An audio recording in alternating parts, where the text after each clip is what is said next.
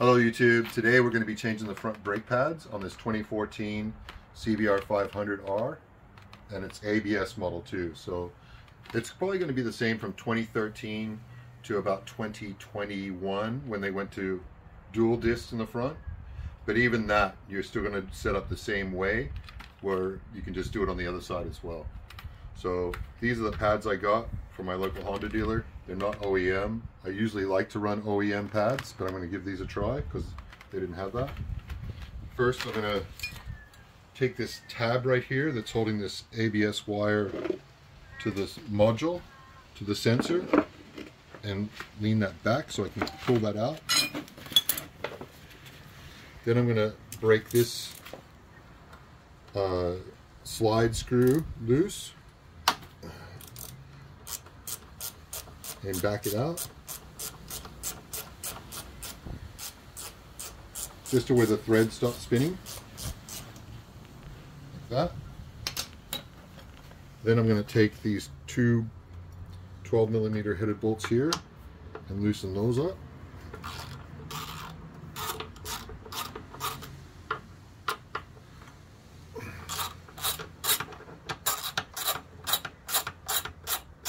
And then I'm just going to remove both those bolts.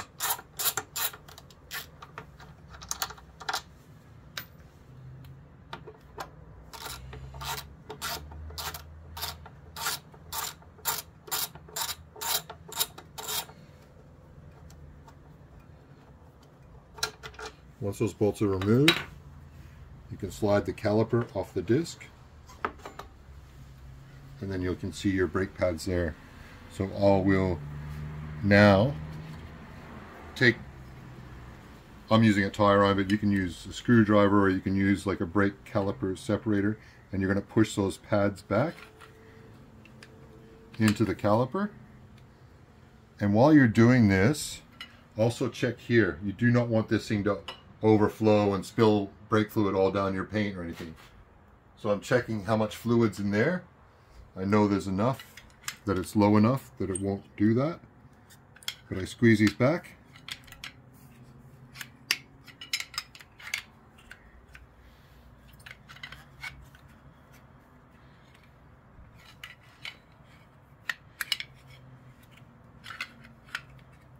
And I think that might be enough. I'm not sure until I put the new pads in, but I'm going to pull this pin out. So hold the brake pads down. And just keep sliding it back.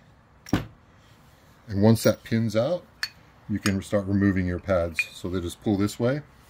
You can see how much pad material is left on that. It's almost completely gone. But it's not metal to metal yet. And same on this side. This one's pretty close to going to metal right here. Now always check this clip here.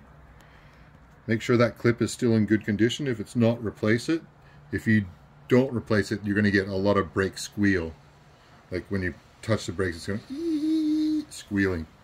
Okay, so now I'm going to take my new pads.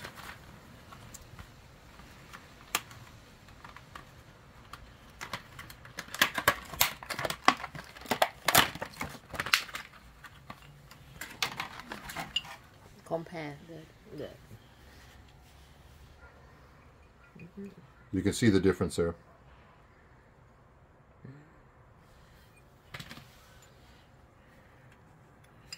I'm going to slide this, I'm going to do the inside one first, but I'm going to slide this into the caliper slide there.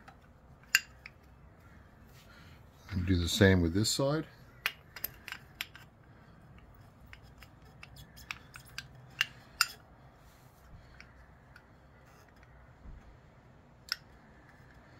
You make sure that they're both level.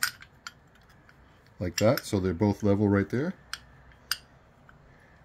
And then I'm going to wipe this pin down and then grease it. Okay, so now you got your new pads in there, and you're going to push them down a little bit, and you use just a little bit of grease on this thing. Don't put a lot of grease on that because you don't want to mix grease with pads. And as you're pushing that down, going to go through.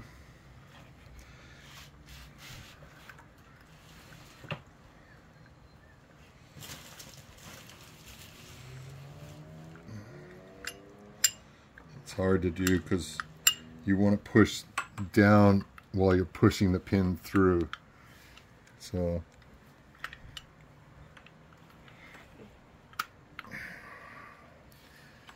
okay, so now they're both through. Just spread the pads as good as you can.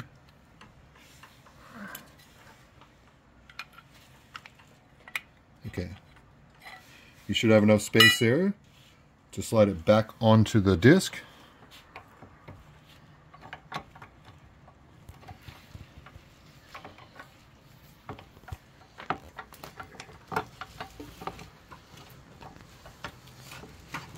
Like that.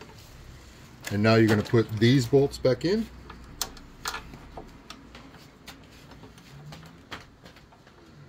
Just by hand. You're just going to hand tighten these things up.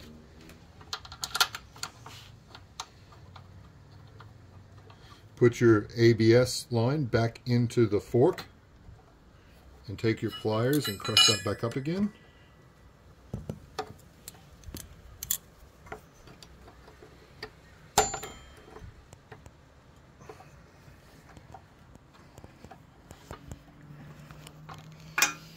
That's good. And now I'm going to go back to that bolt, the slide bolt that's for the brakes, and I'm going to tighten that up first.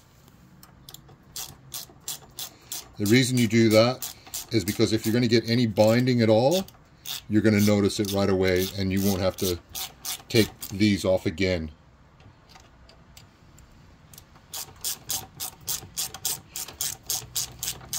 And then once that's tight, I pump up the brakes.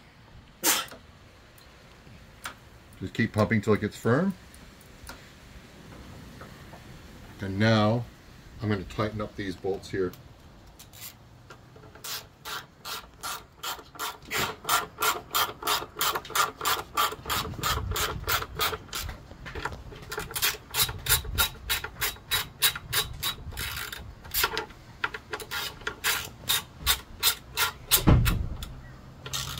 And then these should be torqued to 18 foot-pounds.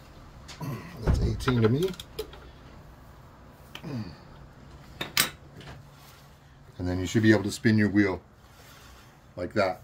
If it's hard, like if it's hard to turn, then your pads are not, the pucks that go push your pads in are holding it up.